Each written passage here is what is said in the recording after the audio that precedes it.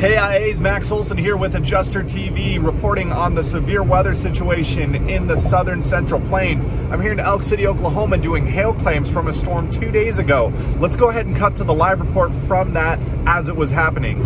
Hey everybody, Max Olson here with Adjuster TV. We are in the path of a hailstorm. It is just starting to come down. I gotta find some shelter. I'm gonna lose all my windows.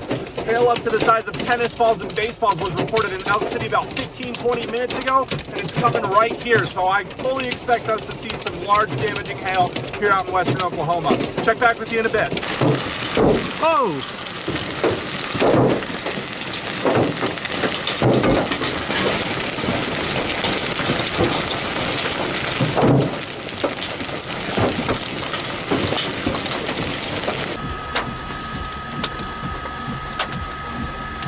Now, the day after all that hail, which was yesterday, we had an incredible tornado outbreak once again in Oklahoma, mostly impacting the southern and southeastern portion of the state and extending into north and eastern Texas.